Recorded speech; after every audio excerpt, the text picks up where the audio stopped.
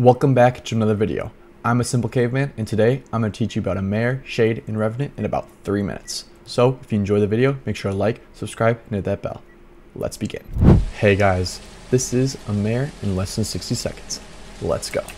So, a Mare has Ghost Writing, Ghost Orbs, and Spirit Box. You get any of those, and it might be a Mare. Now Mares basically don't like light. When the lights are off, it can hunt at 60% sanity compared to other ghosts that are 50. When the lights are on, it can hunt at 40% sanity and less. It also is unable to turn on light because it doesn't like light, and it actually will perform more light-breaking events than other ghosts will. It's more likely to. And it also will wander rooms if the lights are on. It'll wander to different rooms if the lights are on. And it actually has a chance of turning off a light the minute you turn it on. So that's how you test for a Jinn.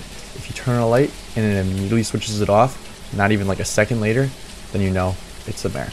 But that's pretty much all there is to it. Hey guys, this is a Revenant in less than 60 seconds. Let's go.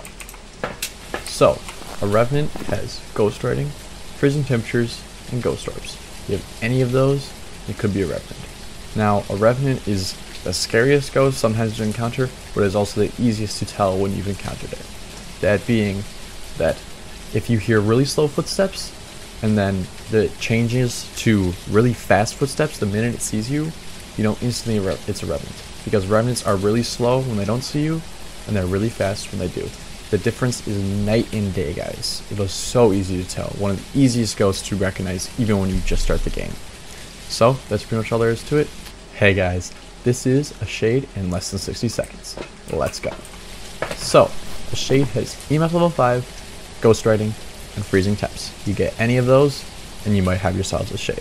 Now, a Shade is basically a very shy and boring ghost. It will not throw items when you're in the same room as it, and it also will never hunt when there's a player nearby. It also doesn't show itself in full form as often as other ghosts would. It is more likely to do shadow form and do airball ghost events. It actually has an increased chance to have ghost events the lower your sanity gets too. But if you sit in a room with a crucifix and it doesn't hunt, and you have low enough sanity for a hunt, it's probably a Shade. So, that's pretty much all there is to it.